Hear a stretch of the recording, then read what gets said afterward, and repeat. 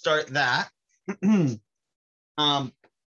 So as I've mentioned before, today is going to be a review. So we can and start wherever there's demand for some review problems. Anything that from the gas laws homework that you didn't understand what I did on the key or why, because I do know, there's a lot more to gases than we have time to get into in this class. And so you might have some outstanding questions about some of that. So, or we can get into going through the practice exam to some extent too. And I actually did go to the trouble of holding off on letting you see the key on that one until you've tried it a little bit. So I think tonight at midnight, you'll have access to the full key, but I don't mind going over the problems with you as a group either. In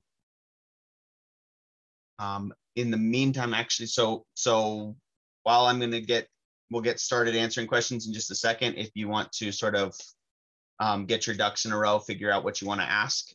And then for the first thing I want to do though, is make sure I give you a few tips about the test. The structure of the test is going to be basically identical to the practice test, except every section is going to be its own separate PDF.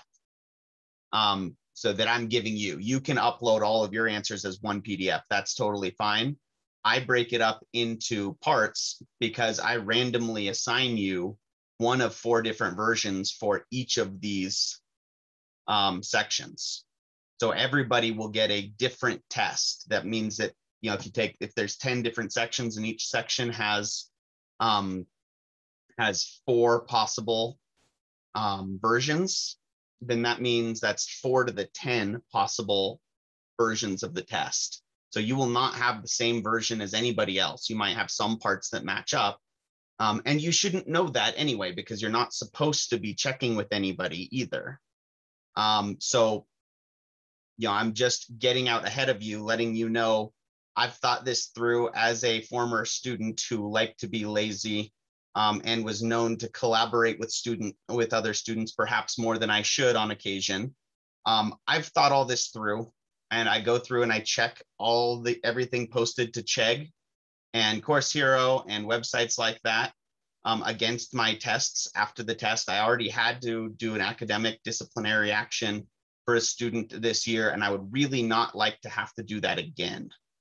So don't post anything to Chegg. Don't post anything to Course Hero. Don't post anything online when it comes to this time portion of the test. It's open book, open note. That doesn't mean you get to ask the internet for help. You can use resources on the internet, but where I draw the line is you putting the specific question out there.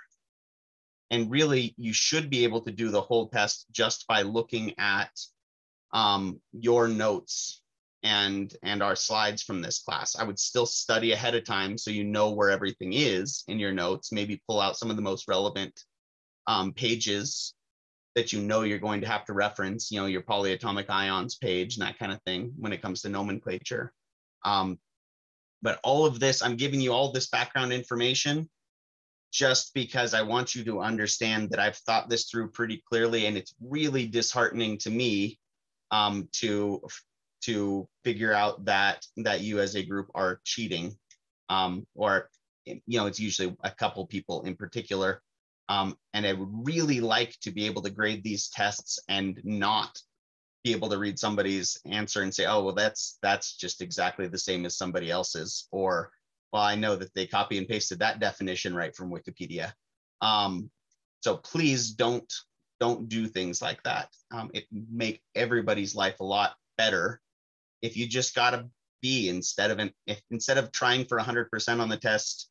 If you can't answer one of the questions, just take the B. It's way better than getting a 0 on the test, right? And it's way less paperwork and heartbreak, and you're way more likely to at least still pass the class, even if you don't get the grade you want, right? So with all that in mind, now I know that nobody in this class would ever do anything like that anyway, but I just wanted to cover all my bases.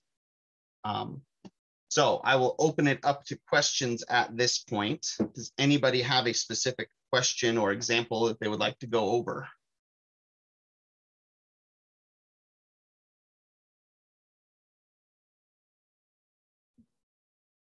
I feel like I'm kind of going back on the same thing with the significant figures, but I had a couple questions on the last homework. Um, like for question 1, part C. Are you talking about the first homework, or sorry, are you talking about the gas Homework loss homework? Homework 10, yeah, the last homework.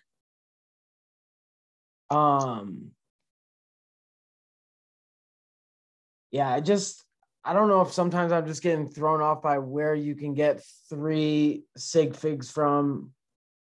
Like I know sometimes I'm just not paying attention completely and I just miss certain things. Anyone in particular? So like I circled part C on 1. I think I had it as 4, but in your answer you only put 3. Okay, so that is likely what the issue is, and this is something that happens that is everybody has this issue. That where is my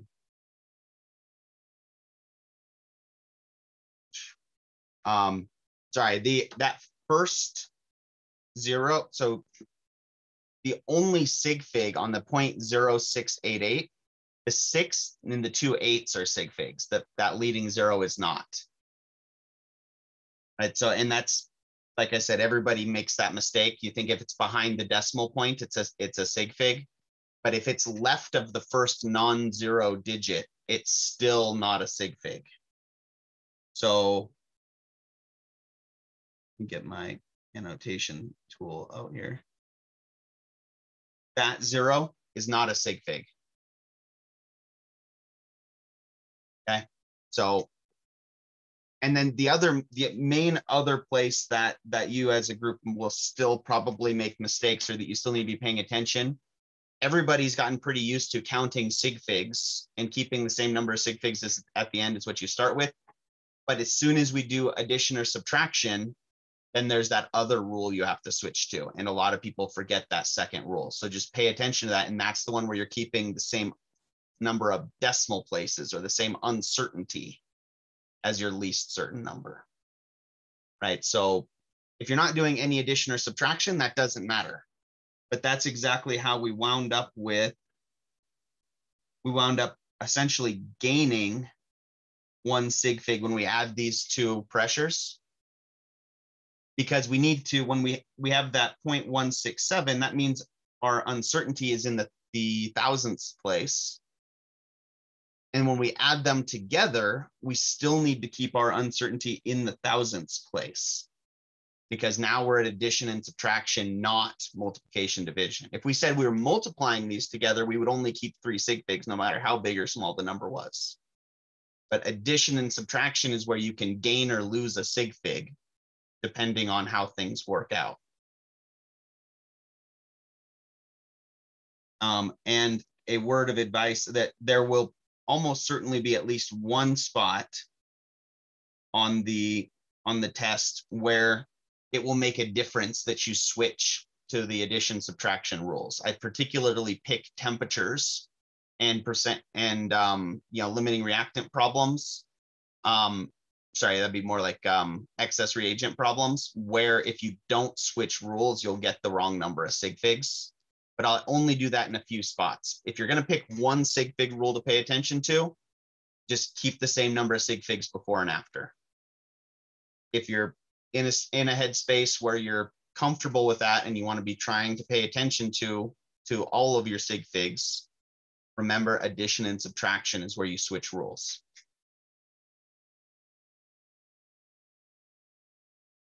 All right, anybody else have anything, or does anybody else have any questions on sig figs in general that you want to get into? Or or move on to a new topic if anybody has a question ready.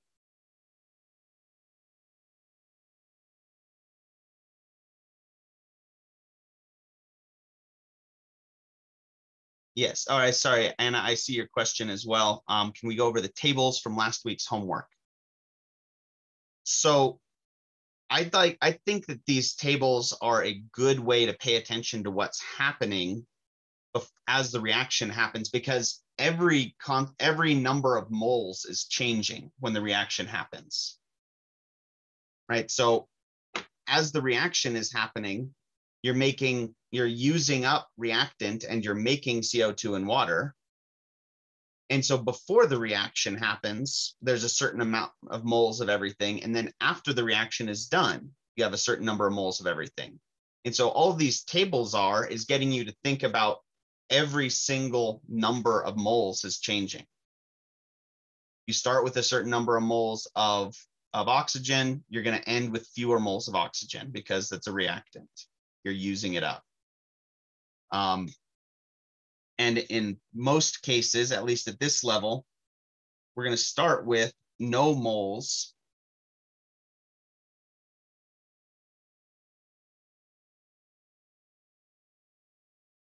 of our reactants. There are reactions where you can start where you have some amount of moles of one of your products present already, but that's not going to affect any of our calculations at this point, right? So at moles after the reaction is just going to be how much did you make of each of these products.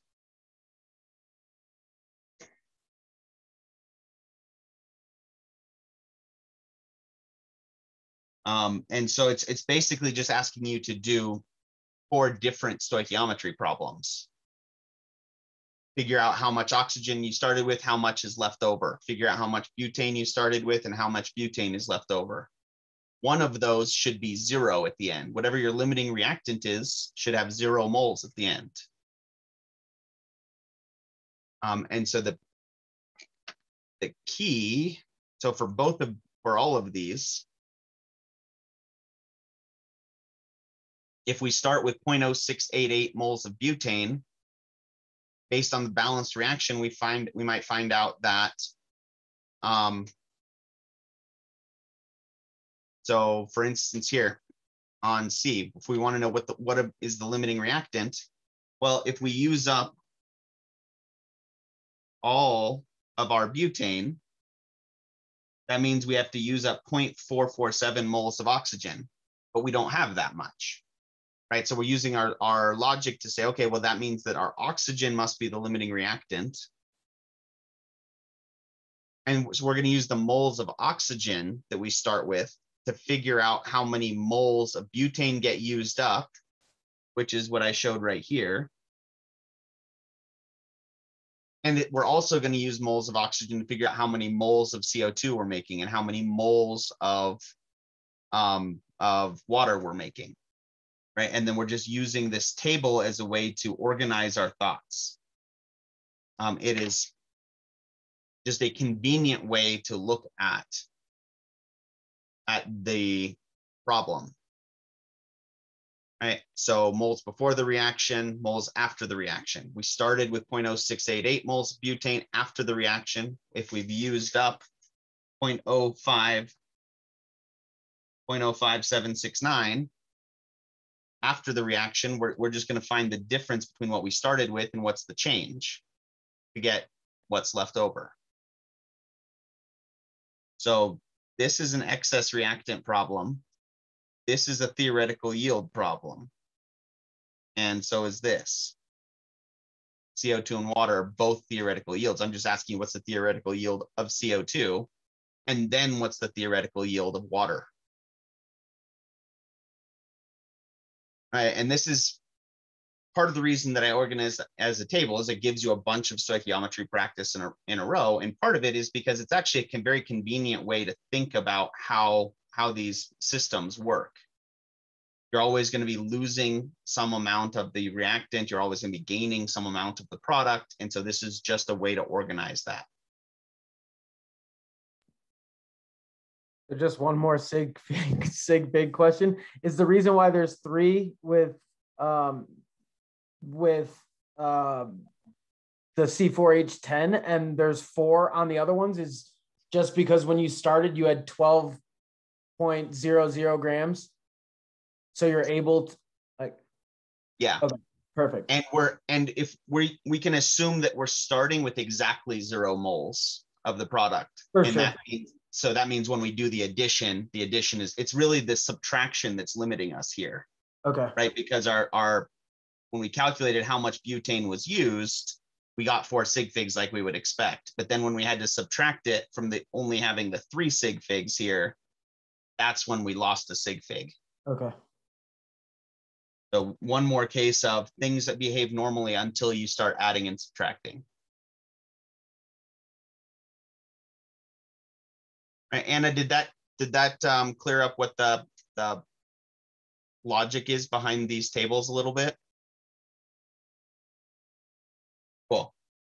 And if you're taking the Gen Chem series next year, we'll actually be using tables like this a lot as a way to, because there's going to be a numerous types, reaction types where we care about the concentration of everything at the end. And so that means we have to keep track of the concentration of everything over the course of the reaction. So we set it up in tables like this that are a little bit more explicit. They're called ICE tables, which stands for initial, change, and end. And it's basically just adding one column in the middle here that would be just change. So it would be minus 0.05769 for the butane, and it would be minus 0.3750 for the oxygen. And it would be plus 0.2308 for a CO2 and plus 0.2885 for the water. So I'm setting you up to have seen this before and be used to the idea that sometimes we care about the concentration of everything or moles of everything. And it does make a difference in this one as well, right? Because after the reaction, we're going to take the moles of everything that we have and plug it into PV equals nRT to get a final pressure that's based on all of the gases that we have, right? Because it's not just the CO2 that causes a pressure, it's also the moles of gas and the moles of butane that are left. So again, just getting you used to thinking about stoichiometry in a little bit more depth, that's all. Anybody else have any questions about either the homework or the practice exam or anything really? We can do practice problems on anything.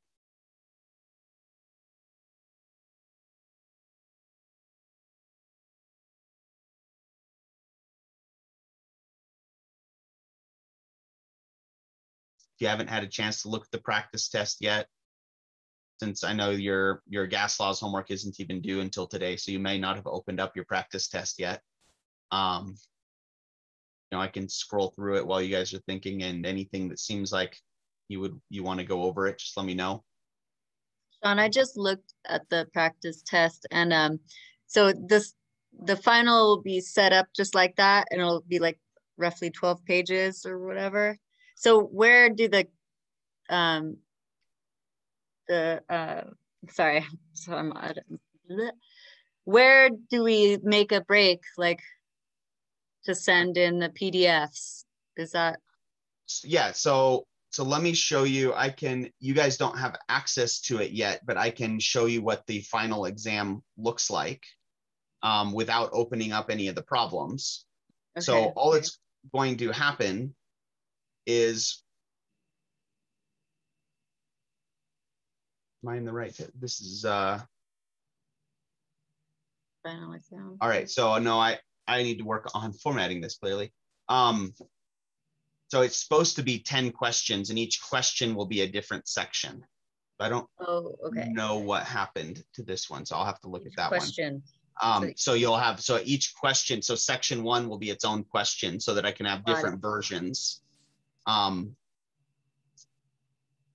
And, oh, this must just be the placeholder one. Yeah, so clearly I need to finalize that. But yeah, it's going to be set up like a quiz, like a file upload questions on our quizzes that we've seen before. The only difference not like the practice test where it's all together kind of thing. Yeah, so the structure of each section will be the same. Okay. But it's going to be split up into 10 different PDFs, just so I can randomize things. Okay, Um, awesome. so I know that makes things more complicated, but after the last year and teaching online, I need to make it a little complicated in order to make sure that not everybody gets the same version. And that's the best way I've found to do that, is to split it up and randomize it. So apologies that it looks a little bit more complicated. And on our break, It makes it more scary. But so go back to also, and I get that, and that's the reason that I give you the practice test in this format, is that the pages are going to look identical. The questions will be different. The numbers will be different, but it's number 2 is going to look just like this. Number 3 is going to look just like this. Okay. It's just going to be split up into different pieces for the sake of uploading PDFs. That's all. And then you can upload, just like with our quizzes, you can upload one PDF at the end that has all of your pages of work, or you can upload separately if you want to keep yourself organized. So every time you finish a section, make a PDF and upload it, move on to the next one. But what I might recommend doing, if you're worried about your internet connection, you should be able to get back into the quiz if you leave it, just like our quizzes we've had before, as long as it's up to your time limit. But what you might want to do if you're worried about losing your internet for an extended period of time would be to open all the PDFs, all 10 of them initially, and then just close them as you complete them, because then you're not using your internet while you're working on the test. You're just using it to upload at the very end. And to upload, that's the same as turning in the homework with the cams. Yeah. That's okay, perfect. We don't have to upload it onto this actual program or page. That's fine. No, so that'll be just like the quizzes where I've asked you to say, upload a PDF showing your work. It's going to look just like that. It's just going to be the final instead of a quiz. Okay. Yeah, I need to work on that clearly. And then I have it set up so that it will be available on the 21st, and you'll have all week, well, 4 days, Monday through Thursday, to complete it and turn it in. So pick 2 hours, or if you get DRC accommodations, 4 hours. In that, anytime in there, you can do it at the middle of the night if you want. I would suggest not doing it when you're too tired. I had a student last year who started it at 9 o'clock at night and had DRC accommodations, so his time limit wasn't until 4 or 1 in the morning. He thought that was going to work better because he had small kids. And so he just waited till he put the kids to bed to do that. And then he wound up so fried by the end of it, he couldn't see straight. So do your best to plan ahead. Make sure you pick a time when where you would normally be awake for the whole 2 hours, ideally, so that you're not throwing off your sleep schedule too much. Yeah, we can definitely go over number 1. Let me just read the other chat here. What time are you going to upload that on Monday? So it's going to be available probably starting midnight on Monday. Sorry, so midnight Sunday night. Okay, so cool. any time starting from Monday morning forward. The take home does go into the same category as this test. So you'll actually have 120 points in the test category. And ideally, those take-home problems, you should be able to get close to full credit on them. You have a whole week to work on them. And I don't mind answering questions about them. You can even work in groups if you know people in the class and you're used to working with them. However, you've been working on the homework, you can work on those. I would ask you not to ask the tutors about them, because I don't want to put the tutors in a position where they have to draw the line as to how much help is too much help. So if you have questions and you want help on the take-home problems, ask me, or work with other people in the group. Work with, not ask them what the answer is.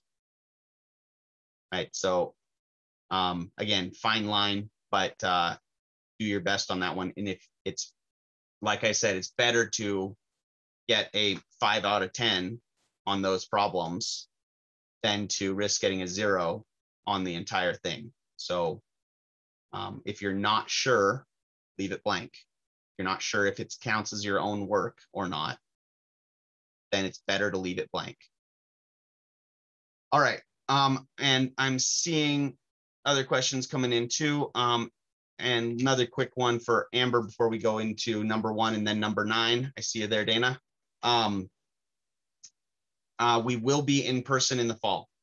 So I'm going to do my best to figure out a way I can still record lectures for people who can't make the lectures in person or have to miss lectures for work or whatever reason. But the labs will all be in person, and we will be on campus. So we'll be back to more or less back to normal, plus YouTube recording. So normal, but better. So definitely, if you've been just barely hanging in there, you're almost through it. And then we can go back to normal classes. All right. For these concept questions, traditionally in an in-person closed book test, I would just have definitions here, where I just say, explain, what is an orbital? What is, what is a proton? What is a nucleus? But that's really, really easy to just Google and copy and paste, and doesn't really tell me that you actually understand anything. So what I'm doing instead are these conceptual questions where I'm asking you to explain some part of what I would normally ask as a definition. So I'm not necessarily looking for anything super in-depth. I'm not looking for a thesis. Mainly just, for one, well, concentration and density both have an amount over a volume, but concentration is an amount over a volume of a mixture versus density is a mass over a volume of a pure substance, I guess, or a mixture, but it's an amount, it's a total amount in mass over a volume, whereas concentration is an amount of a part over the total volume. So I'm just looking for some sort of distinction between the two. I mean, most of you, your heads would not go in depth necessarily like mine did. You might just look at it and say, well, concentration is for solutions and density is for pure substances. And that's close to a full point answer, if not full points. Right. So this is, and I really want to also stress that stress is probably the wrong word. I want you to be aware of the fact that this test is an opportunity for you to show me what you learned. I'm not necessarily looking for any one thing in particular with these questions. Show me what you know. What did you pick up this quarter? What have you been reading about? What have you been working on? It's not something where I'm gonna, gotcha, and you failed the class. That's not what these tests are about. You just have to show me that you learned stuff this quarter, right? And you did. So show me what you learned. What is the relationship between AMU and grams per mole? So ideally, a perfect answer would be something like AMU is the mass of an individual atom, and grams per mole is the mass for a mole of atoms. Something that simple. Or if you just looked at your equation sheet and you said, well, AMU is whatever times 10 to the minus 27 kilograms, and grams per mole is this other number. If you managed to turn it into some sort of math relationship, then that could give you credit for that, as long as you didn't make any mistakes with it. Not necessarily looking for that, but again, just something that shows me you know what both of these things are. Charge and atomic number, again, atomic number is number of protons, and charge is the difference in the number of protons and electrons. So just quick definitions. Why we balance reactions? Because you can't make or destroy any atoms, right? The assumptions in the ideal gas law is probably the trickiest one on here because we spent the least amount of time on it. And it's unlikely that any of these will show up exactly like this on the test anyway, but just in the interest of answering this one, what you're assuming in the ideal gas law is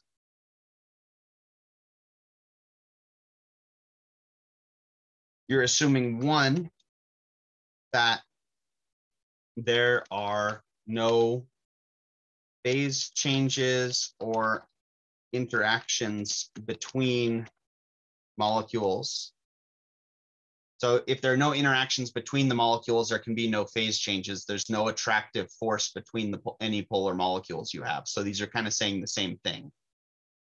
If there are no interactions between the molecules, then there will be no phase changes either. Because we're making the assumption that nothing's happening as we get to really cold or really hot temperatures. So everything is staying as a gas that's perfectly behaved, does not interact with anything the whole time. And also the gas molecules take up 0 volume, which is a good assumption in most cases. There's so much empty space in a gas. I don't know if I've used the example, but just in case you haven't heard it, if you made gas molecules the size of a person, the average distance in between gas molecules, the average amount of distance the gas molecules would have to travel on average before they ran into another gas molecule would be like going from Earth to Jupiter. Right? That's how much empty space there is in gases. So for the most part, this is a good assumption until you get to really high pressures where you've got a lot of gas molecules packed into a very, very small area. And then all of a sudden your gas molecules might start taking up a measurable amount of the volume. So we have ways of taking into account, or basically going in and making corrections in the ideal gas law for this. But for now, all I want you to be aware of is these are the two assumptions, and they break down when there are interactions between the molecules. So if you have polar molecules, assumption 1 breaks down pretty quickly. And if you have a lot of gas molecules in a small space, assumption 2 breaks down.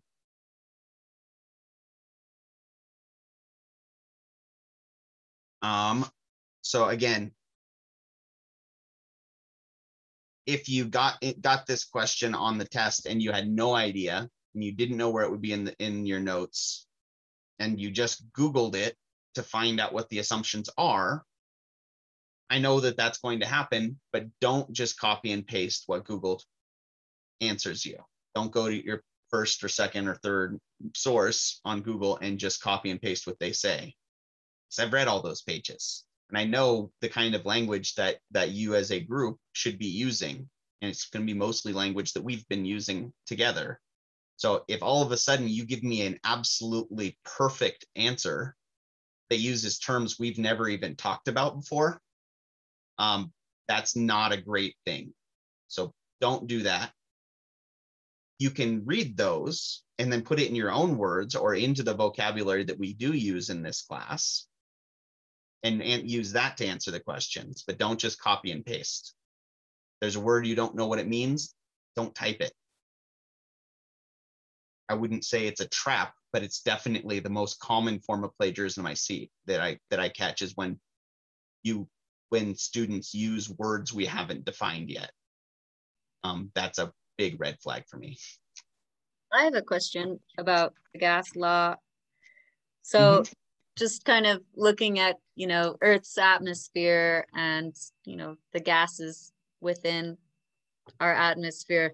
So what's between? I mean, antimatter? I mean, it's empty space, nothing really. Yeah, that's why gases are so much lighter than pretty much any solid. Almost any gas is lighter than pretty much any solid or any liquid because so much of it is just empty space. And even solids, if you look at, solids are mostly empty space as well. If you look at the crystal structure for sodium chloride, looks something like this, where you're alternating sodiums and chlorides in this lattice pattern. Whereas that makes it so you put all your positives are next to all your negatives and everything is arranged nicely, but there's still a lot of empty space in here. I think mostly the electrons take up a lot of that space, but there's still a lot of empty space in there. So that's basically what, there's that famous quote from Democritus that when we first started talking about atomic theory, all that exists is atoms and empty space. Right. So Curious. yeah, it is. Katie, I see you're asking, I know I just went to number 9, but that's a more in-depth one. Did you want, you meant the question 1 from part 1 or section 2 still? Page 2, question 1. Okay, we'll do that one after we do number 9. Okay, we'll go through all of the sig fig ones there. And I'll list out the pitfalls. The soluble insoluble table, I really like the one from Wikipedia that we've been referencing that's in some of the slides. I'd go to the slides on solubility and grab that one, or just not sure I pulled it out separately, but I can, and I can upload it to this week's week overview so that you can use that as well. Print that off. All right, so if we're going to answer this question, number 9, this is sort of our capstone problem, right? It's got everything in it. It's got stoichiometry, it's got molecular weight, it's got concentration, it's got balancing, it's got excess reactant, and then pH. So this is a good one to go over. This is the most complicated one that you're going to run into. It's going to be number 9, and it's going to be a pH problem. And just as a side note as to taking my test, if you get to number 9, you know this is the one that's going to take the longest and you're already running out of time. At the very least, write out what the steps are. Even if you don't have time to do the math, write out what the steps are, what the logic is, and I can still give you 7, 8 points out of 10. If you have the right process down, you just ran out of time to do the math, write it out. Let me know that you do understand how to do the problem, and I can give you partial credit. So for this one, we start with balancing the reaction. And if we look at just the charges, we need 2 iodides on the right-hand side. So if we just look, if we ignore oxygens and hydrogens, we can see that we're going to need 2 HIs just to get the right number of iodides. And then, but that also should match up. If we have 2 hydroxides for every mole of calcium, that means we're also going to need 2 moles of acid for every 1 mole of calcium hydroxide, right? Because each hydroxide needs to be neutralized.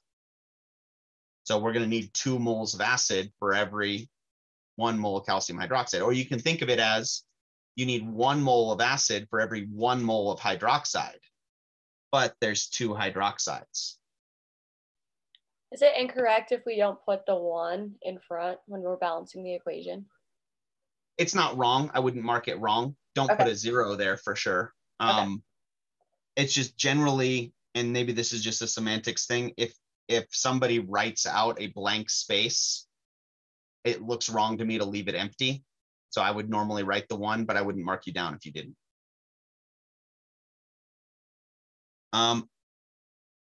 Our first step for any of these stoichiometry problems, though, are once we get the reaction balance, we want everything in moles. So start by converting everything to moles. Figure out your molecular weight for calcium hydroxide, figure out your number of moles from the HI. So just a reminder, if we're starting from a solution and we have a molarity, that means moles per liter. So we want to get our milliliters to liters. 1,000 milliliters is 1 liter. Then we can say for every 1 mole of solution is 0.104. And we'll get an answer.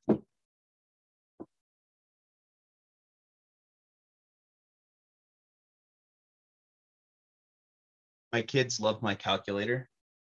It goes wandering off occasionally.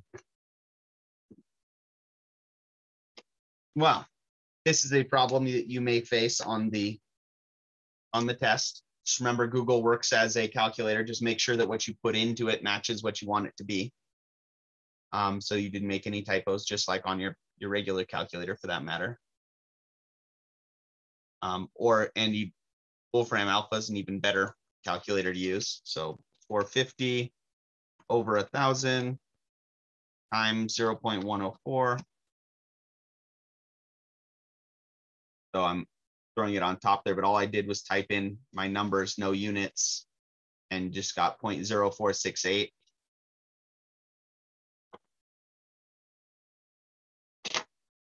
So that means we can fill in, check the number of sig figs. We had 4 sig figs on the volume, but only 3 sig figs on the concentration. So we're going to keep 3 sig figs here.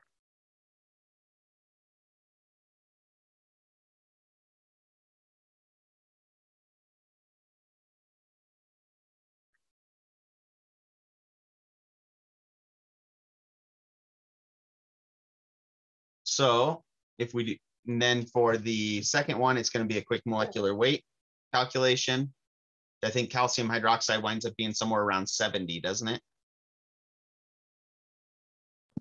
I got 74.816. 74.8.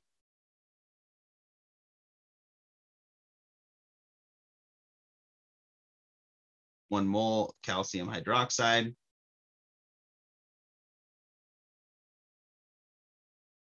And we had 1.636 grams to start.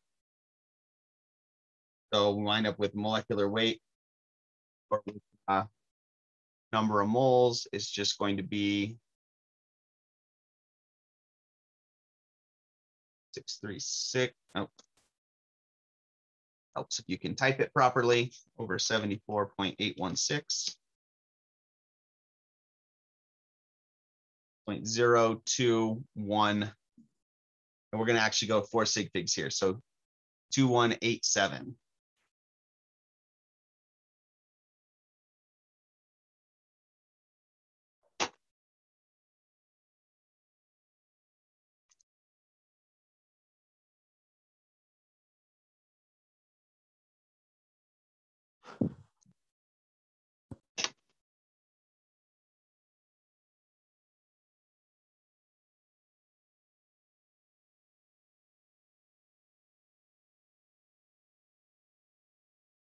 All right, so then,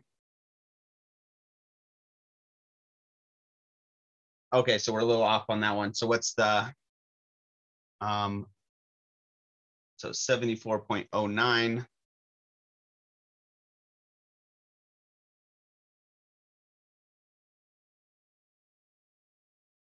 We're going to get 0.02208.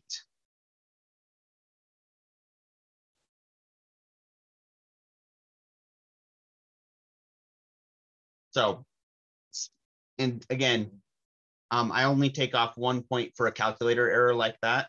If I look at this and you did everything right, but you have the wrong molecular mass because you typed something in wrong, I'm not, you can still get a 9 out of 10.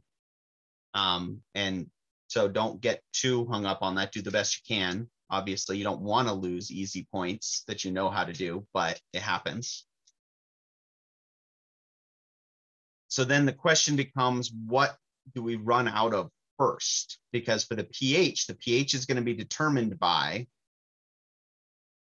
either the concentration of hydroxide if we have hydroxide left over, or the concentration of acid if we have acid left over.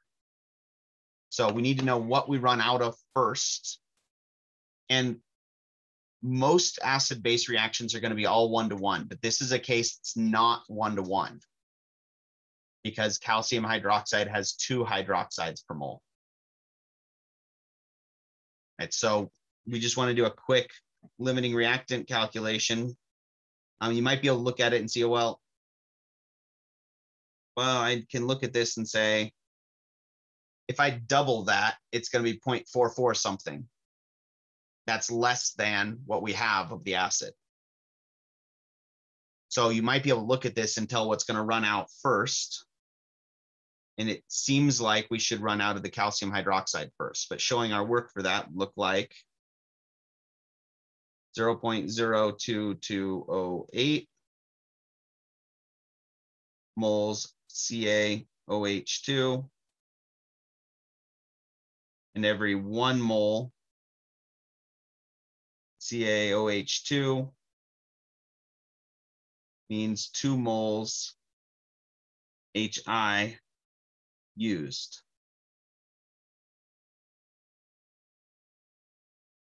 And we'll get 0.04416 moles HI used when we type that in.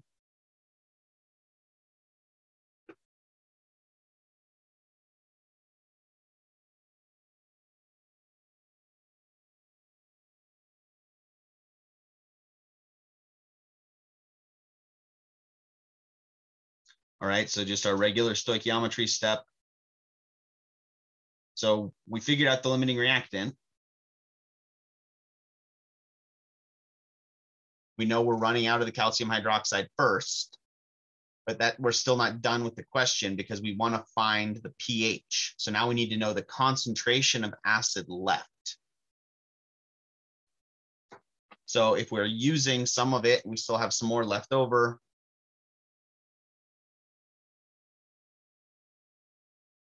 We're going to be subtracting it.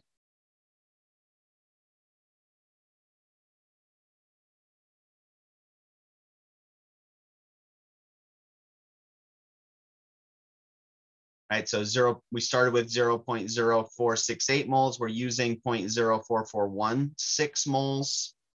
We do that subtraction. We're going to be rounding to the 10,000ths place. So the 4th decimal place is where we're rounding our answer. So we're going to lose some sig figs here.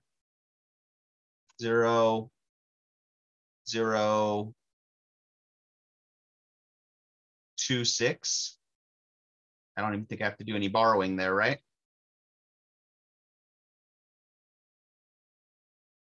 Which is good because I can't do borrowing in my head. So just if you're plugging into your calculator, just make sure that you're rounding in the right spot because your calculator answer will get you something with more decimal places. Hey, I have a question. And it's kind of backtracking just a little bit.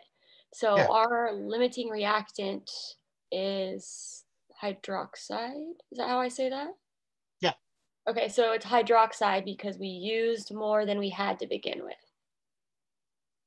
So the way I would phrase it is because when we used up all the calcium hydroxide. So when we filled it in, okay, 0.02208. And we say for every 1 mole of calcium hydroxide, it's 2 moles HI used. And we don't have that much, right? And we have more HI than the number we come up with. We get 0.04416 moles of HI used. And we have 0.0468. Okay, so that's not the limiting reactant then. So one of 2 things will always happen when we do this calculation. Either we get a number that says, okay, where your number of moles used is more than what you started with. And that tells you that tells you something too, right? The logic is if I have enough beef to make 100 hamburgers, but I only have enough buns to make 75 hamburgers, I'm running out of buns first. Okay. Right? I have enough hamburgers to use up 100 buns, but I only have 75 buns. Therefore, the buns run out first. Okay. The other possibility is that when we say, okay, I'm going to use up all of this reactant and I get a number that's less than what I started with for the HI, less than what I have, that's the equivalent of saying I have enough hamburgers to use up 100 buns and I have 200 buns. Okay. Therefore, I'm running out of hamburgers first. Okay. Right. So if you start with moles of calcium hydroxide and you get a number for moles of HI used that's less than what we started with, less than what we have, that tells you that the calcium hydroxide is running out. Okay. Right, which makes it the limiting reagent. And then the subtraction you're doing right now is to get to the pH balance. Correct. Okay. Right. Okay. So if we want to know how many moles of HI are left at the end, we take the number we started with and we subtract the moles that we used. Okay. And if you figured out your limiting reactant wrong, if you did that step incorrectly, then you might get that you have negative moles of acid left over. You'll get an answer somewhere that doesn't make sense. Okay. Because you can't have negative moles of acid left over, right? Right. So that's another giveaway that, oh, hey, I must be running out of the acid first. Because to use up all of the hydroxide, I have to get a negative amount of HI left over. Okay. Right. So there are lots of logistical ways to think about these. And it can help by plugging in a food analogy or something, just to remind yourself how you're supposed to be thinking about that. And limiting reactants are always talking about using up ingredients.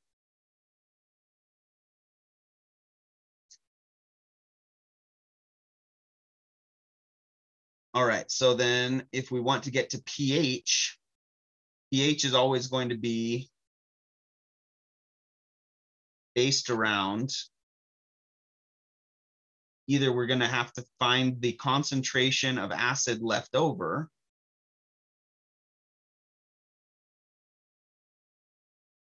remember it's concentration, not moles, or if it's the hydroxide that's left over, you have to go through that route where you find POH, where you get the negative log of the hydroxide concentration. So either way, you need to get to a concentration of the excess reactant. In this case, the acid is what's left over. So as soon as we get to a concentration of acid at the end, we can take the negative log of it and we're done. Right, so, and figuring that out, remember our concentration of H3O plus for all of these strong acids, and that's the only ones we're dealing with right now. For all of the strong acids, concentration of H3O plus is the same as the concentration of the acid. And concentration of the acid is going to be moles of acid divided by the total volume in liters. So in this case, our total volume, just our starting volume, because we added 1 gram of a solid to half a liter of solution. So our final volume is still going to be half a liter, roughly 450 milliliters. And the moles of acid left, we just found. So Can you scoot the page up a little bit? you mean that way? Or the other way? The other way. I just can't see what the equation, number of hydroxide over volume of. Oh, sorry. Yes, I can. Let me see if I can do that. Sorry. Let me clean this up. Sorry Okay. about that. Over volume total.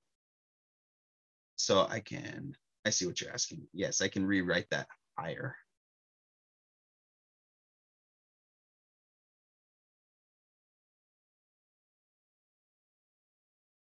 Is that better? Yeah, thank you. No problem. And the moles of HI left, we already found. That's our 0.0026.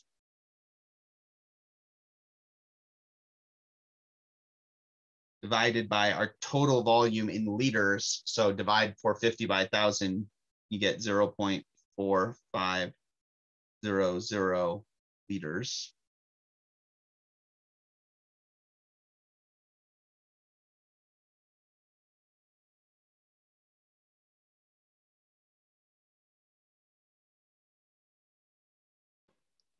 And the unit of measurement for the volume total has to be in liters always, right?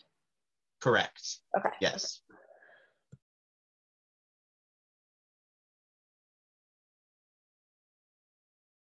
So that means our final concentration of H3O plus is just the number we get when we do the math here. And there's only going to be 2 sig figs at this point.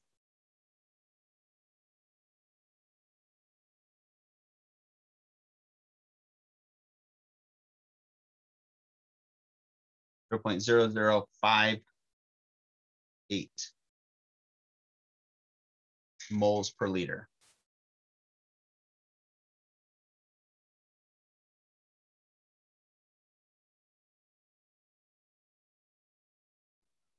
Okay, I have a question about this pH problem.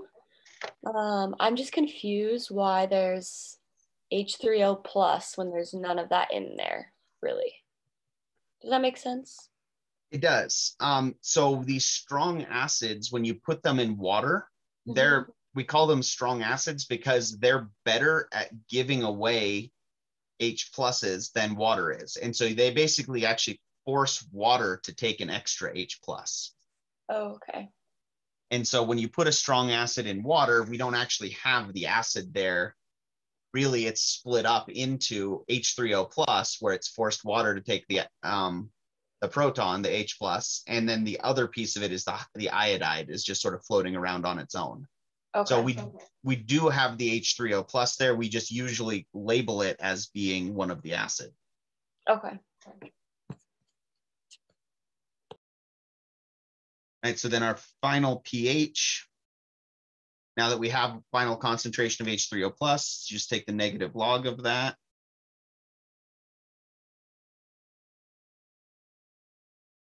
And again, for sig figs for pH problems, logs throw off everything. And for a neutralization reaction, yes, Katie, we are always going to have a strong acid with a strong base at this point. We will deal with cases in Gen Chem where we have a weak acid, or where it's a concentration of a product that actually determines the pH. But at this point, we're not doing those type of questions. For these problems, it's always going to be one of the 2 reactants that's going to determine the pH. And we're basically only going to see these with either hydroxide or one of the strong acids. So which of them you're left with tells you if you have to find POH first or pH, but it's always going to be one of the 2 reactants. That's pretty much because if you put an acid with a base, you're going to make things that aren't as strong of an acid or base as what you started with. You're going towards something that's less extreme when these things react with each other. That's why they call it a neutralization reaction. So whatever's left that's a strong acid or a strong base is going to determine the pH.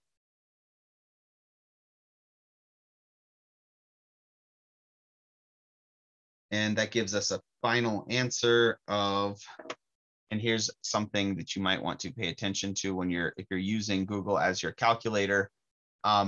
Different countries don't log this, sometimes will mean natural log. What we would label as ln, other countries just say log. So just write log 10. Log base 10 is what that means. So we're just explicitly saying log base 10 of 0.0058. And then we're going to drop the negative sign. So our final answer is 2.24. for our final pH. I have a quick question about putting the reaction type.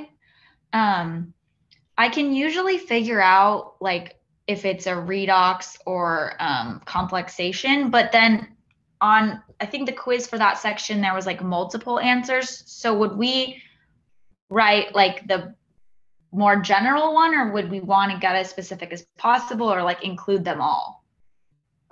It would never be a bad idea, especially on my tests where I can give you partial credit. It's never a bad idea to write both of those, because even if you're wrong on the more specific one, I can, but at least then I can give you some more credit for it. Okay. Because acid, base, and precipitation are both types of complexation reactions, right?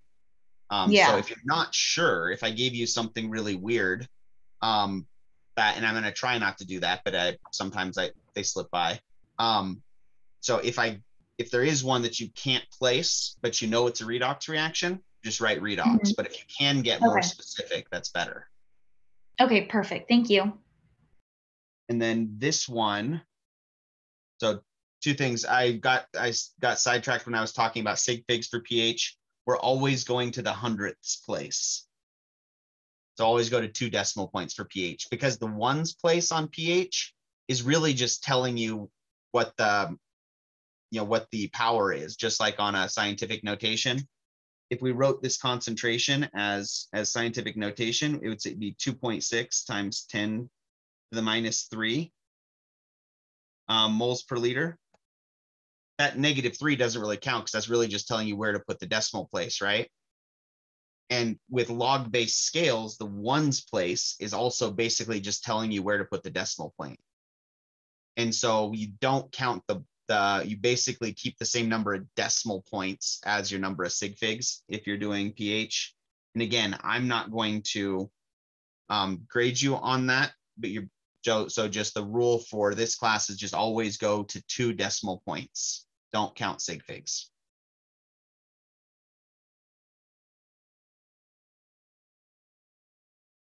Right, and then as far as the reaction type for this one, anytime you can look and see that your starting material, one of your starting reactants is either gaining an H plus or losing an H plus, it's almost always an acid-base reaction. There are some redox reactions where there's an acid-base reaction that's happening at the same time.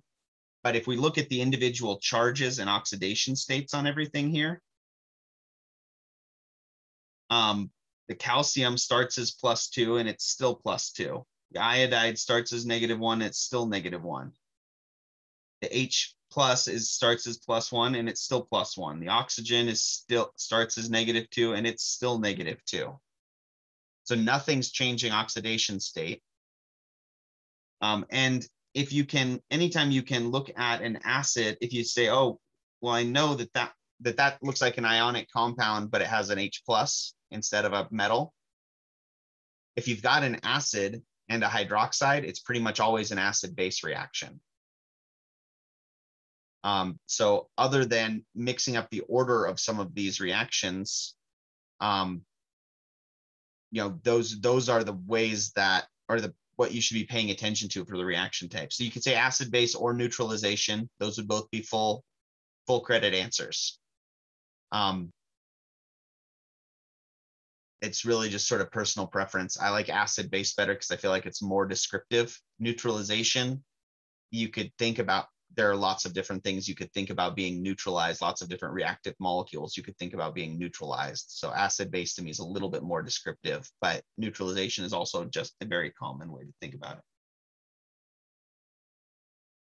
it. All right, any other questions? I'm reading over my notes just to tell when you have these equations, what's the base and the acid. Is hydroxide always basic or not necessarily? If you put hydroxide with something that was an even better base, you could get hydroxide to act as an acid by losing that other one. You would be going from hydroxide to just oxide then. Okay. But it'd be very, very uncommon. So almost always if hydroxide is there, it means it's going to be forming water. If hydroxide is forming water, then it's acting as the base because it's taking the H plus. Okay, and that's what I was just going to say. My notes say that the acid loses. So if you just notice anytime that there's a compound that's losing an H plus, then that's most likely always the acid. Yep. Okay, great. All right, any other questions on number 9 before we go back and tackle some more sig fig practice?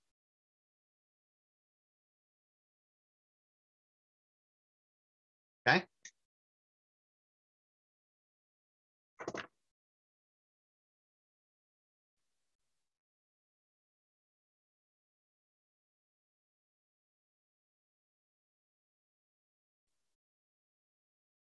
All right, so this is the only problem where a mistake with your sig figs is going to be more than a 1/4 point or a 1/2 point deduction.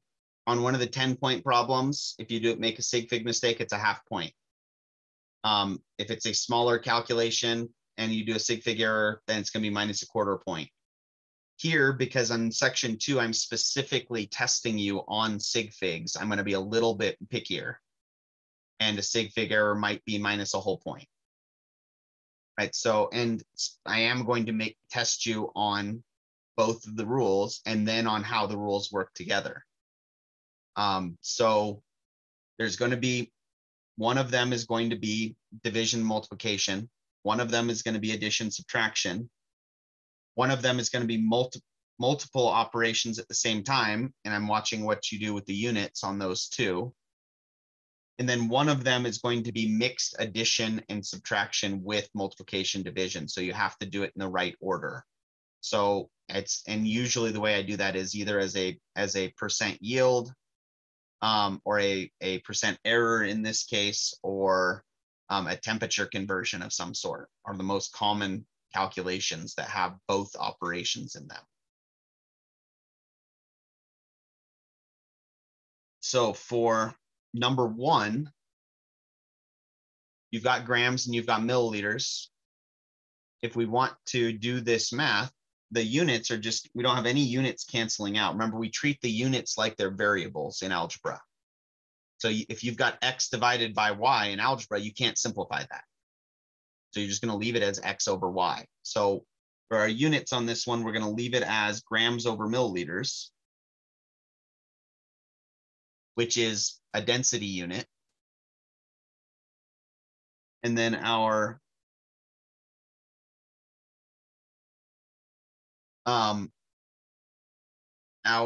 calculation winds up being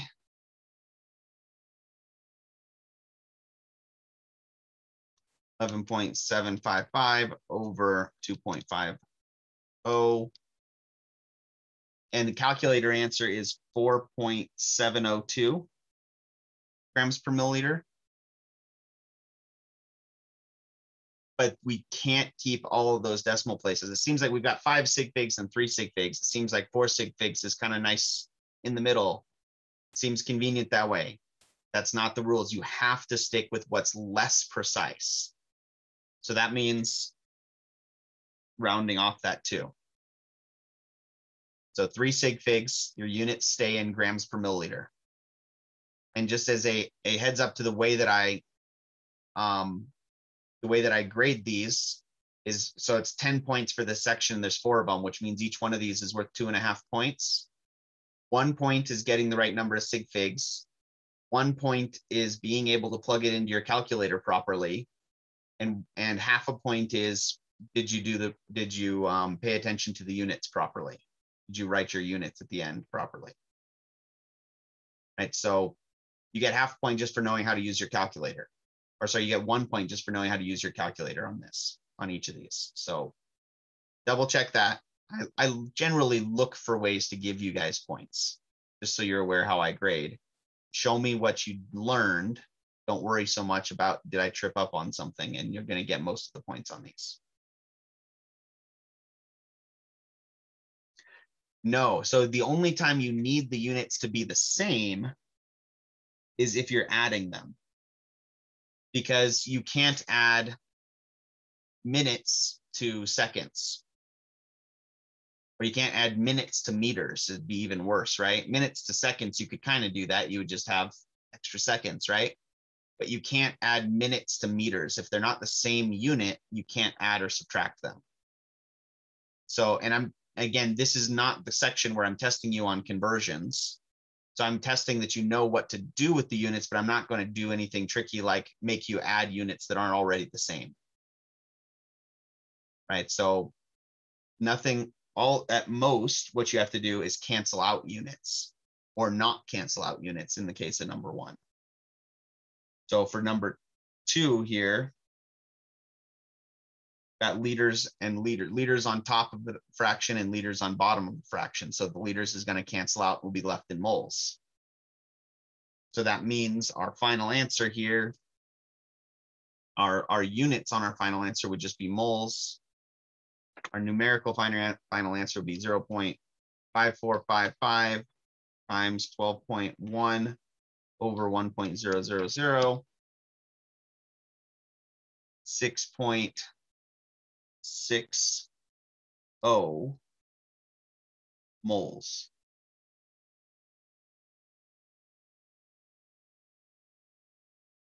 Right, because we had, if I wrote the units all still in here, it would be moles times liters on top, and then the whole thing over liters on bottom. So again, treat the units like variables. If you've got the same unit on top and bottom of a fraction, it can cancel out. Right, and that I think we should be pretty comfortable with, right? Because that's really just a conversion, and we've been doing conversions for a while now.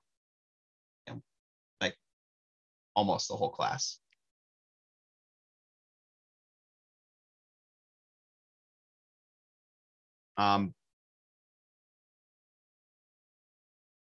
Again, addition and subtraction might be helpful if you rewrite it vertically so you can see the decimal places. You're going to keep the same number of decimal places as your least certain number. So this first number is plus or minus 1 minute. And the second number is plus or minus 0.01 minute. So if our first number could be off by an entire minute, our answer could be off by an entire minute, which is why we keep it to the same digit as our least certain number, our least precise number. So we'd wind up with 146 minutes, right? That's our classic example of, I know that this drive takes me 75 minutes, and then I got stopped for 1.23 or 1.25 minutes at a stoplight or in traffic or something. But that 1.25 to 0.25 doesn't really matter, right? You're a minute late.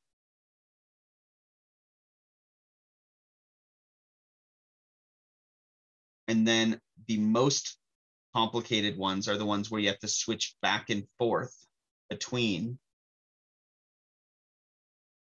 our operations. And so the key here is to do the rounding every time you switch operations. If you switch from addition, subtraction to multiplication and division, you have to round in between those. So 2.255 minus 2.266 is going to give you negative 0.011, right?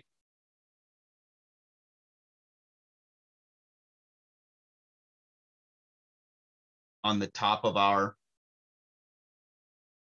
fraction here. So we're keeping our uncertainty in the thousandths place here. And then we're dividing by 2.255.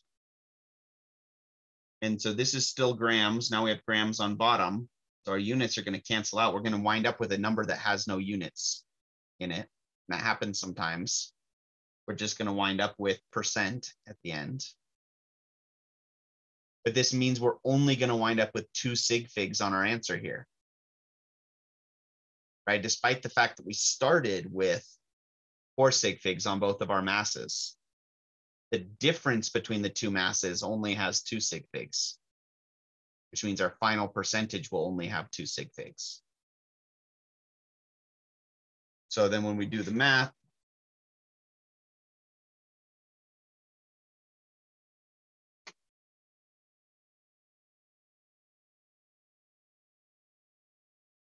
we get 0, and then multiply by 100, you get 0.487 or 0.49%.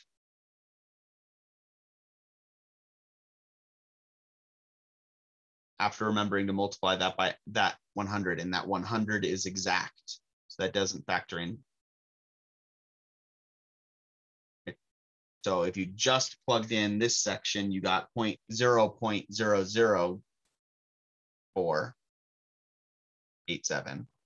And then if you're going to multiply that by 100 and get 0.49, it's your final answer. Right. So even if you have the sort of calculator where you can plug in the entire thing with parentheses and get your final answer out all at the same time, that's not going to help you when it comes to knowing where to round. You have to be careful with that. So I highly recommend doing the math in separate steps and using the appropriate rule for rounding in each of those steps.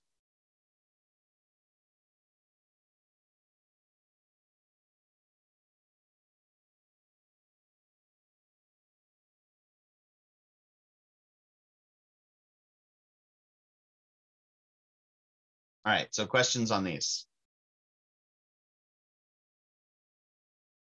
Given how convoluted some of our math problems have gotten these days, it might be kind of nice to just go back to worrying only about sig figs, right? At least you know how to do the math and it's all set up for you, right? And again, I would definitely go through this practice test and highlight the areas that you think you can get 100% on. There are going to be some of these problems that you can get 100%. Some of these sections you can get 100% on. Know where the easy points are, where the fast points are. Like you might know how to do problem 9, but you know it's going to take you a long time, and it's still only worth 10 points. Each of these, you know, all of these put together is worth as much as problem 9, and this is a lot easier to get the right answers, or at least, you know, get close to it, depending on if you mess up your sig figs 1 or more units or something. But right, so know where the easy fast points are and get them. Don't leave any low-hanging fruit.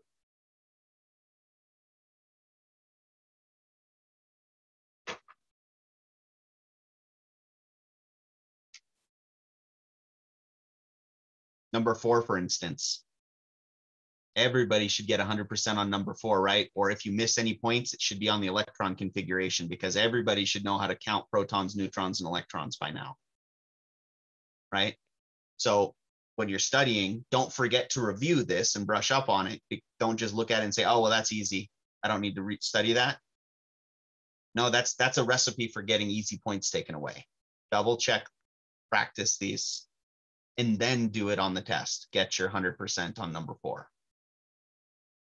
I actually had a quick question about one of the solubility ones. I used the table off Wikipedia, but for some reason I could not find fluoride anywhere.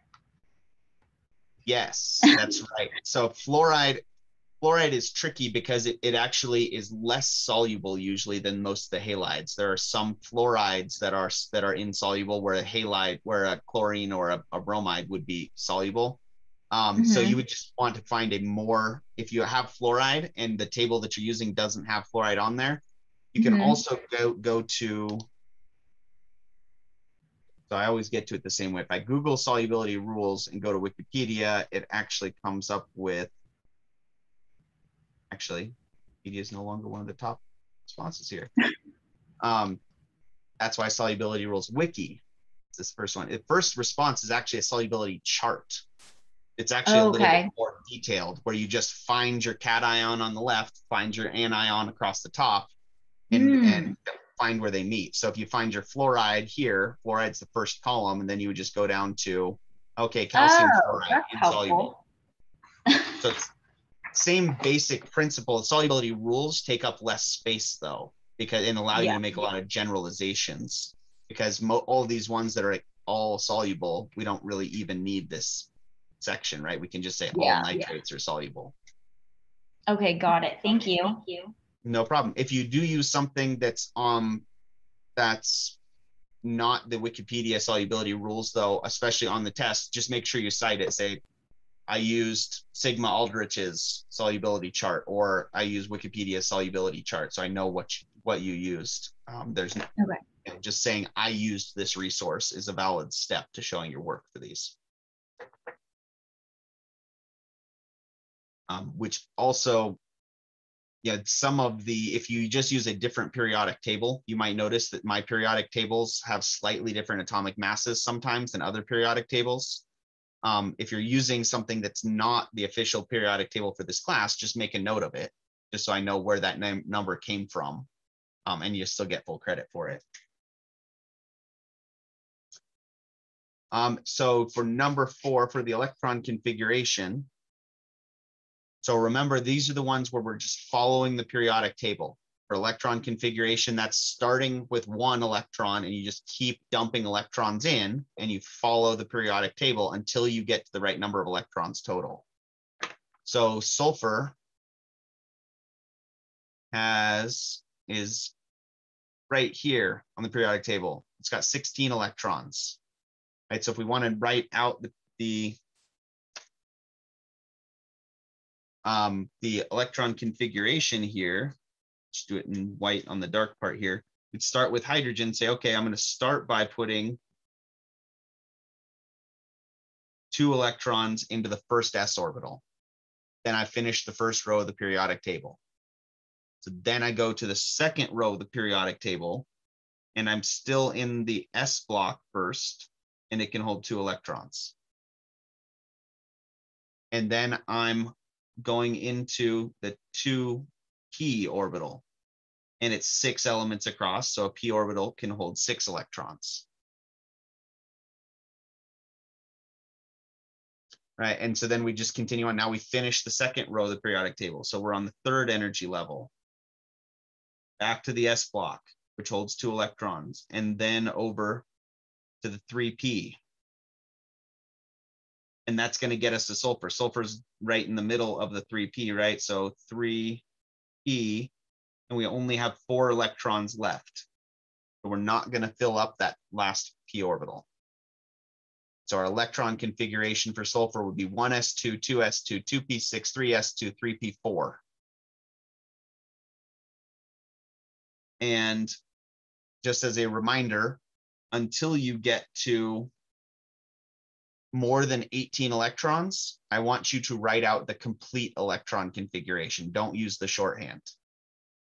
Right? If I'm asking you the electron configuration for anything with 18 electrons or fewer, I want you to show me the whole thing, that you can write out that order properly. Once you get past 18 electrons, then you can use the shorthand notation if you want, where you use a noble gas and then you just say add on to it.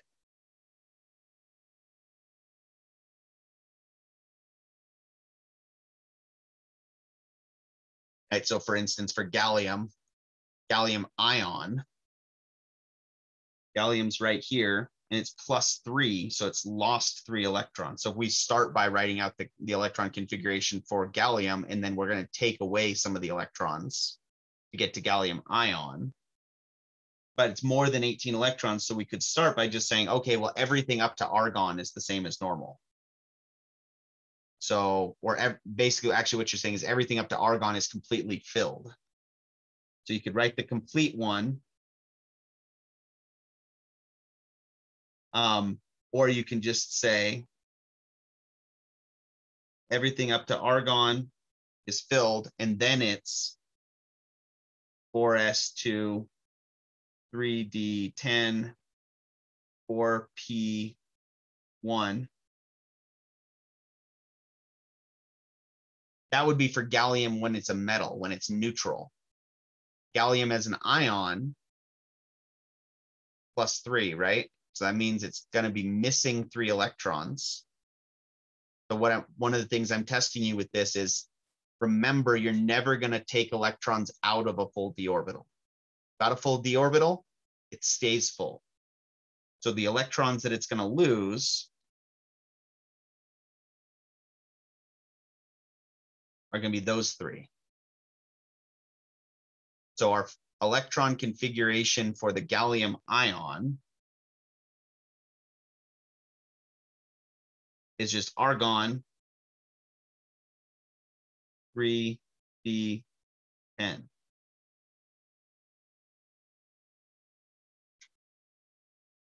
Right, so again, need to brush up on it a little bit, and like Katie mentioned, needing to remind yourself. That's why we have the practice test, right? All of the most important things we've covered are in here. So check, make sure that you remember those skills, brush up on places where you're rusty, where we haven't touched it in a bit, and you'll be fine. Are we allowed to do that shorthand version, or do you want us to write it all the way out?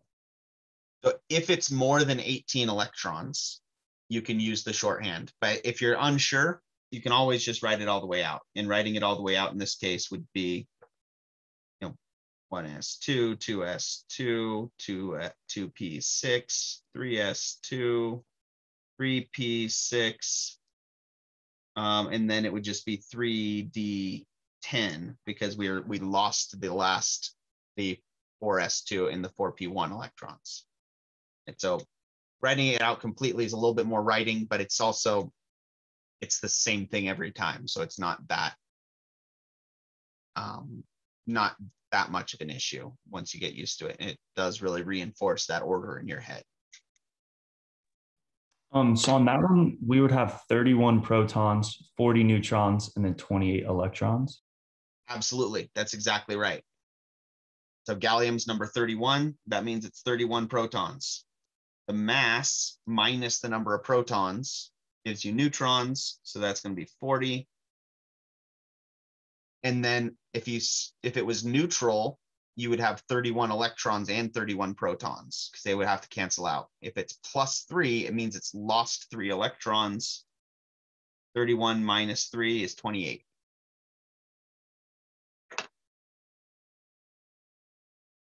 And yes, we can do kind of just blown right through a break today. But I think that's okay, being as it's review. You guys can always feel free to take a break anytime you want and come back.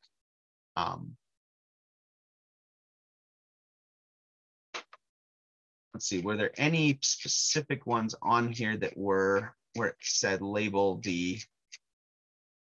So we can look at this one.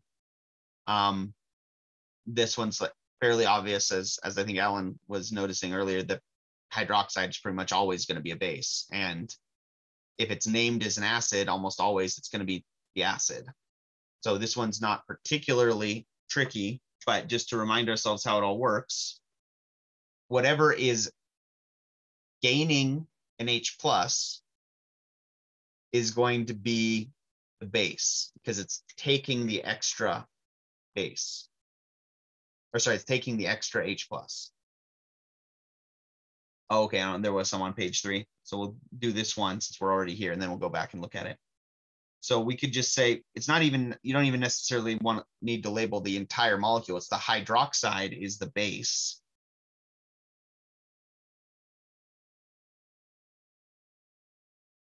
And HI is the acid.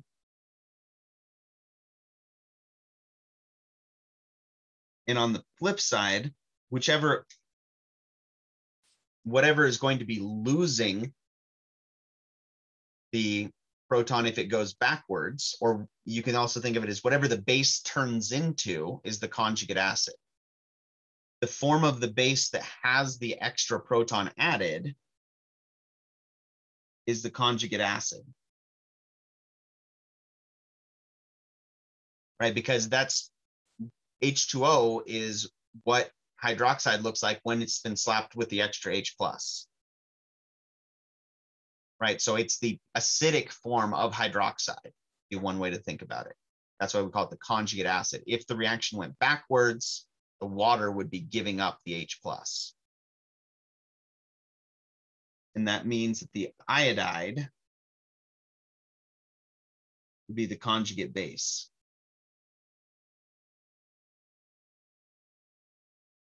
Because for the reaction to go backwards, the iodide would have to gain an H plus. Or again, you can think of it as the acid, when it's lost its H plus, is now the non-acidic form. We also call it the deprotonated form. Deprotonated because it's lost that hydrogen ion that we also call a proton. The protonated form of hydroxide is water, which makes it the conjugate acid. The deprotonated form of HI is just iodide.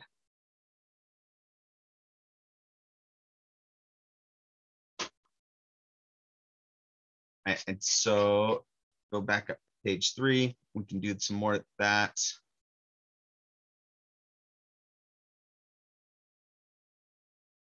Oh yeah.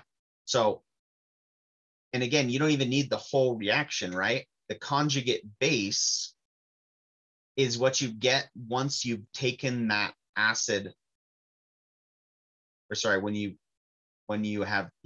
taken that proton away, when you've deprotonated it,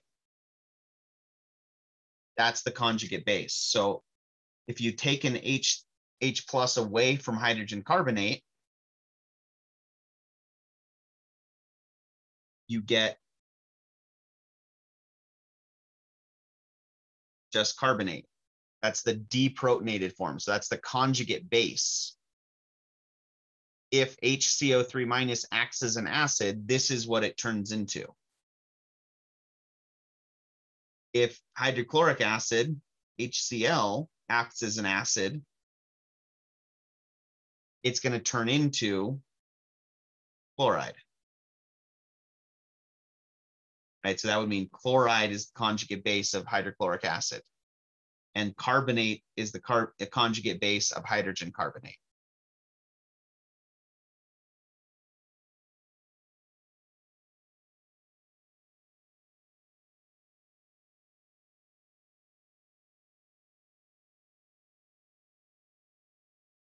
If water acts as an acid, and so really the key part of one of the hints here is for each acid below, I'm telling you that each of the compounds in the section is going to act as an acid.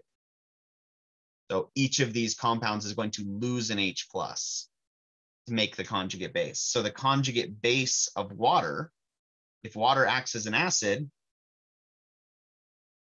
we're taking an H plus away from it. So we're going to get hydroxide. And again, this is why they refer to them a lot of times as conjugate acid-base pairs, because when hydroxide acts as a base, you make water as the conjugate acid. When water acts as an acid, you make hydroxide, which is the conjugate base. They're always paired like that.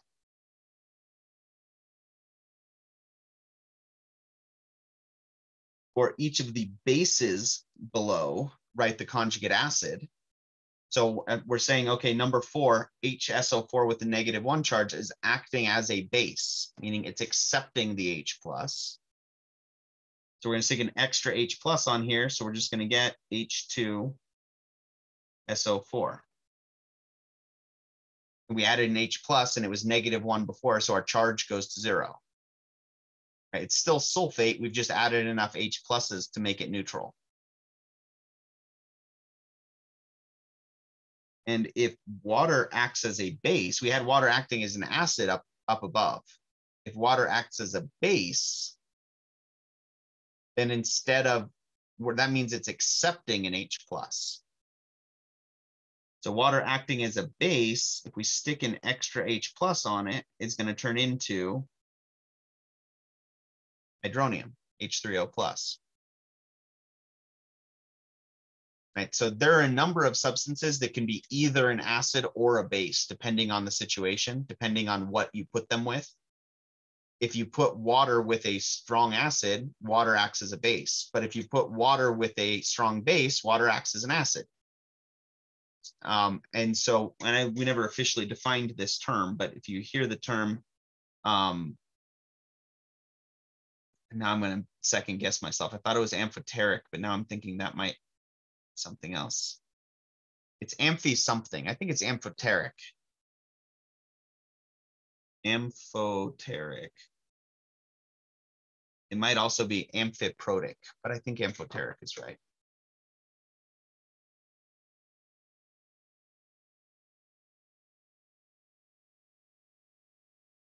Going to act as both a base or an acid. Yeah. So I'm probably going to ask you about an amphoteric substance where you've got same compound acting as an acid above and then acting as a base below. Just so you can show me that you understand the difference. Hydrogen carbonate would be another good one for that, right? Hydrogen carbonate can give up an H plus if it acts as an acid to make carbonate, or it can take an H plus and become carbonic acid. Right? If you start from HCO3 minus and it loses an H plus, you can make CO3 2 minus. If it gains an H plus,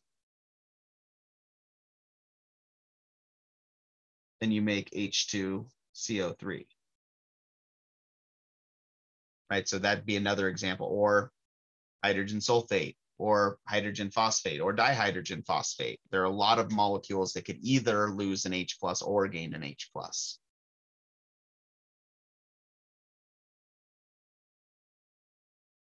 So it's not a typo just because it shows up both as an acid and as a base. It could be a typo. I do make typos occasionally. But it's probably, in this case, that it's an amphoteric substance. It could be an acid under some circumstances and a base under others. And on that note, when it comes to me making mistakes on these tests or typos, if you think I did something wrong, like didn't give you enough sig figs, or slipped a decimal place when I was writing the question or something like that, that's totally possible. It happens every test. I never get all of the typos ironed out of my tests. It's just part of writing chemistry tests, just like part of taking a chemistry test. It means there's a lot of places for me to screw up. So if you think you found a typo, you may have. You can either email me and hope I get back to you before you have to turn it in. And if you're taking it in the middle of the night, that's not a good assumption to make. Or what you can do is you can make a note, put an asterisk on it and say, I think you meant this. Or actually probably the number one place that I mess up is on the stoichiometry problems, where I have them written in two places and I'll forget to update the ones in the description up above. If you have two conflicting things to descriptions, just pick one and go with it. It's like, write an asterisk, say, you have two different descriptions here, two different amounts. I'm just going to go with the one that you have written below. That's fine. You don't let that throw you. Don't let that slow you down. If they're conflicting with each other, pick one and go with it. If you feel like it, you can send me an email, ask for clarification. And if I can, I'll get back to you while you're still working on the test. But otherwise, just make a note about which version you're picking, or I think you meant to put 0.244 moles instead of 2.44 moles or something like that. And I can, even if I didn't mean that, I can still grade it as though that is what I wrote, right? So when in doubt, just make a note, I think you meant this, and keep going. Right? Don't, just because you find a problem with the typo, don't leave it blank. It's also totally possible that you think it's a typo, but it's really, I really meant it that way, and you just are not thinking about it the right way too. So might be worth pausing and coming back to, or just make a note and say, I think that this is what it's supposed to be. All right. It's 3:10. Alan, do you have any questions? I was just gonna ask a quick question on number 4, the conversions. So how many sig figs would number 2 have? So when we do these conversions, if we're going Kelvin to Fahrenheit, we got to get to Celsius first, right? So 78 Kelvin to Celsius, that means our temperature in Celsius is going to be 78 minus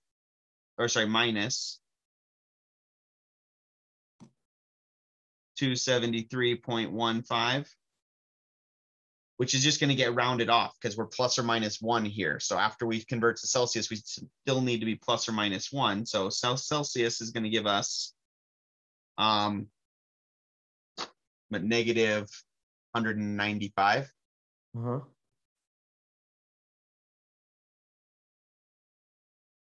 Which then when we turn around and plug that into our Celsius to Fahrenheit conversion, TF equals 1.8 times negative 195 plus 32. And reminder, these are both exact. So 1.8 times negative 195, and then we're going to round that so that it keeps 3 sig figs. So negative 195 times 1.8 gives us negative 351.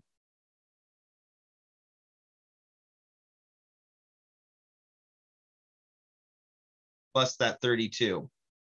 And when we do plus 32, we're going to, again, now we're back to keeping the uncertainty in the same spot, or keeping the decimals, the same number of decimals.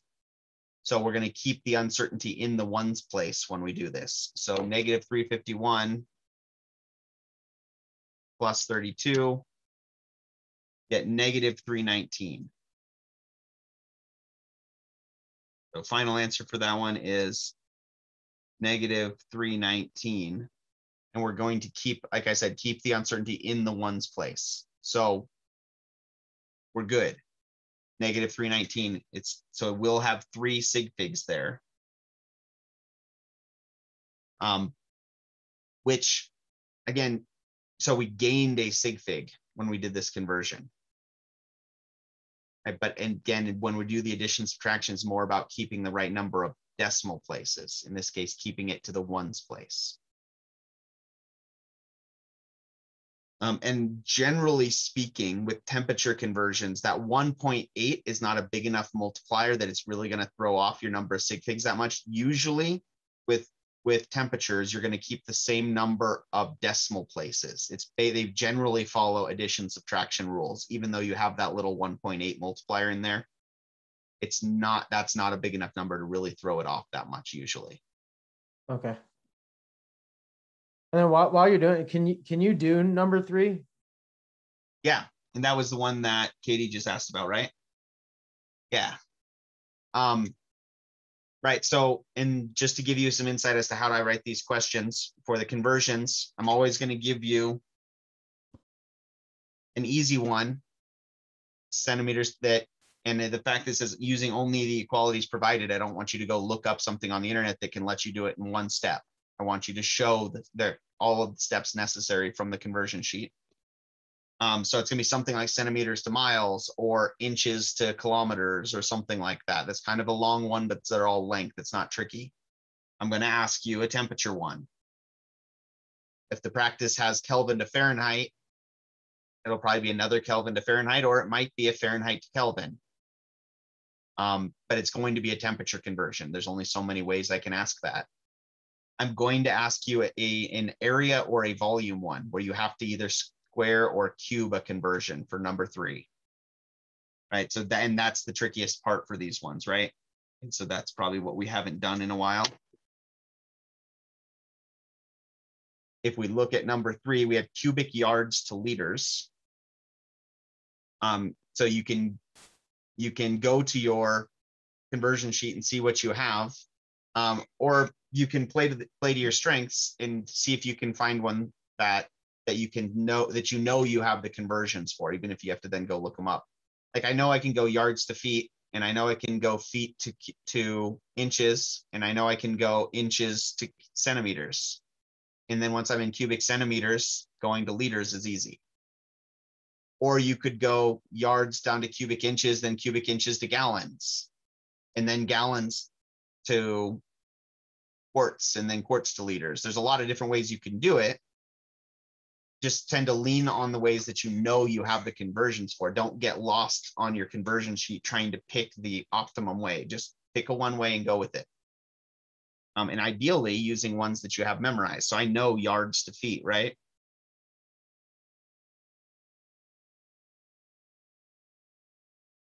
And if it's cubic yards, and my conversion is just yards to feet, if I want to go cubic yards to cubic feet, I just have to do it 3 times, and that's not right. 1 yard is 3 feet. The 1 cubic yard is 27 cubic feet. If we cube top and bottom, right? And then I can do the same thing where I can go, okay, well, 1 foot is 12 inches cubed. 1 inch, 2.54 centimeters, whole thing cubed. Now I'm in cubic centimeters and I have a conversion for cubic centimeters to liters directly, or you could go cubic centimeters to milliliters and milliliters to liters. But either way, you can say 10 to the 3 cubic centimeters is 1 liter. That one we don't need to cube because the conversion has the cube in it.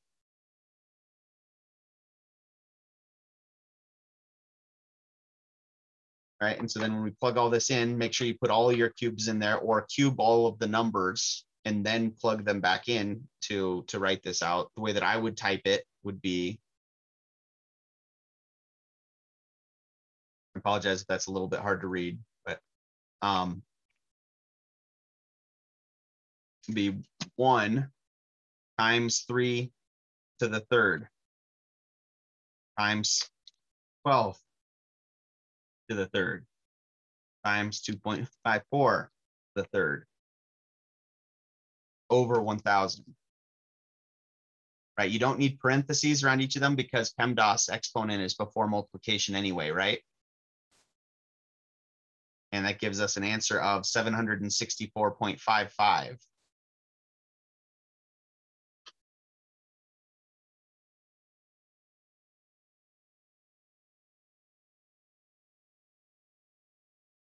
Then it's just a matter of going back and checking our conversions, see how many sig figs we need. Every conversion that we used in here was exact. Right? So that means that they all have infinite sig figs, which means we're going to keep 4th sig figs that we started at the beginning.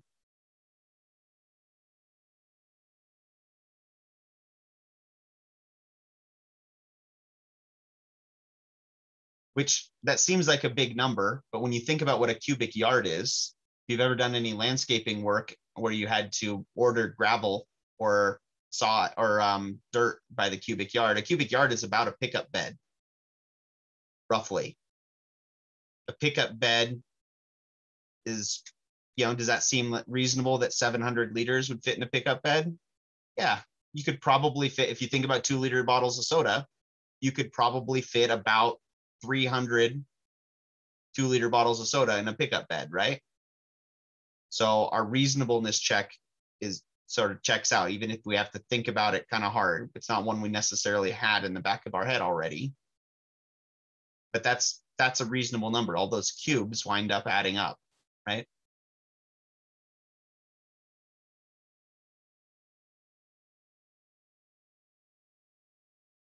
All right. And then the last one so I'm going to give you one that's either an area conversion where you have to square conversions or a volume where you have to cube conversions. They work the same way though, right? I consider them interchangeable when I'm writing a test. They're no different at volume conversion versus an area conversion. You're still doing the same thing. Using an exponent to turn a linear conversion into an area or a volume. This one is sort of surprising. So when you think about it, if you cube 12, you get 144 times 12 again, which is going to give you something in the 1600 range. What is 12 cubed?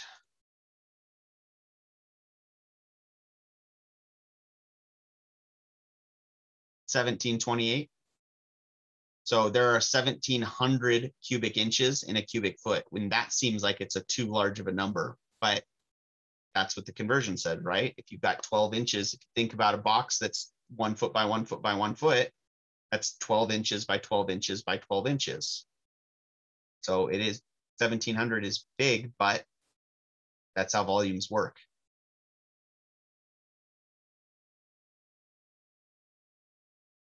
All right. So we're at 320 now. Let's take a break, or if you're done for the day, I won't be offended if you don't come to lab, but if you still have more problems that you want to work out or review, then come to lab at 3:30, and we'll just keep doing more of this for as long as people want to, or until 6:30, whichever comes first. All right, so let's take a 10-minute break. I'll record that as well. I'm going to stop recording this. And get this uploaded as well to the Canvas cell. So I will see least some of you probably, in 10 minutes.